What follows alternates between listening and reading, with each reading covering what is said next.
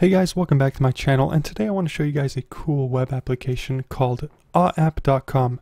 So this is a drawing whiteboard, so you can draw on this whiteboard and you could share it with your friends, and they can draw too as long as they're on their devices and you're on your device. So you can go ahead and start drawing and they can start drawing, but first you do need to share a link with them, and that is in the invite menu. So if you click on the invite menu, you click on share this board, then you will get a link here, and you basically copy that link and then you paste it in your social media, or you paste it in WhatsApp, or you just paste it to one of your friends that you want to draw with them.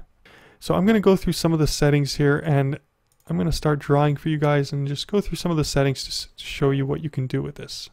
So first off, here is the color palette. Here's where you change the color, and I'm going to go ahead and change that to a nice blue.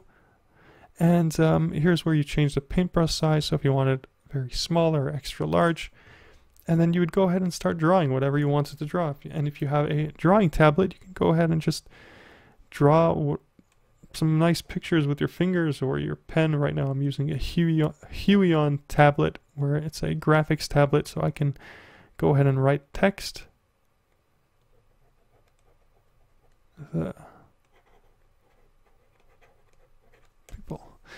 So yeah, you can go ahead and draw your designs, share your designs, play some checkers or chess. Sorry, not checkers or chess. You play X and O's. I don't know how I confuse that.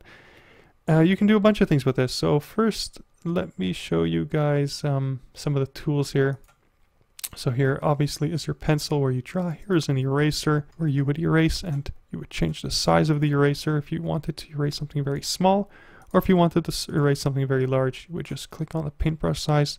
And going back to the tools menu, we have the erase area where you would just click, hold, and highlight whatever you wanted to erase. And everybody has access to these tools. Next thing here, we have the text. So you would just type in a text. If you wanted to change the color on that, you would just click there. What else do we have? We have upload image. So we click on the image, then we would click on browse. And if we wanted to upload an image, you just search for the image here on your computer. And here I'm going to upload an iPhone, and I'm going to change the size of that to very small. And here is where I would rotate it if I needed to rotate it. And I would just click on the check mark once I'm done, and it would upload it, and now everybody could see it.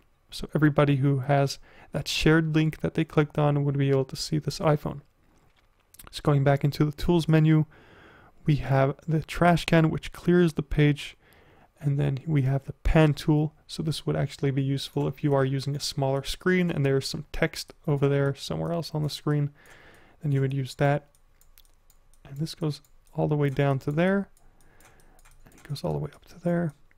And this would actually also be useful for people on iPhones or Android devices, where they would need to either pan by using this pan tool, or they can use the two-finger gesture and put their two fingers on their screen and swipe up, down, left, or right. Here on the bottom we have the undo, where it would undo the last thing that I've done. Here is where you would create an account or link your social media account.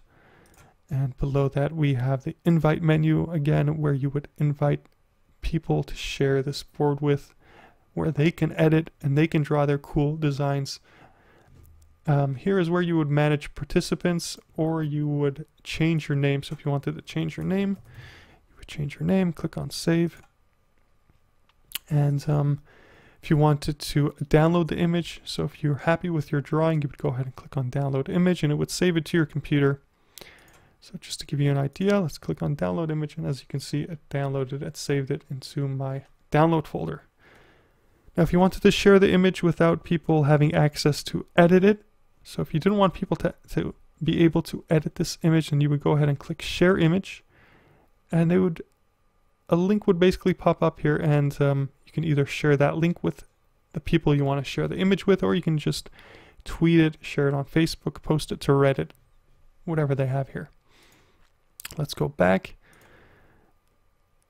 And of course, the last one here is the radio button, where it says show chat. If we turn the radio button on to green, then we get a pop-up box right here, a chat box where you can type in to your friends, whatever you wanted to message them, and the message would show up there. Now they would have to enable this as well in order to see the chat box.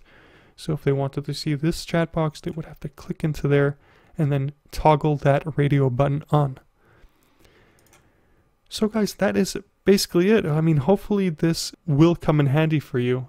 And again, I just wanted to share it with you guys. Hopefully you do use it, you do share it with your friends. And yeah, if you did find this video helpful, then please do give it a like. And if you do want to see more content like this in the future, hit that subscribe button. Otherwise, thanks for watching, and I'll catch you guys in my next video.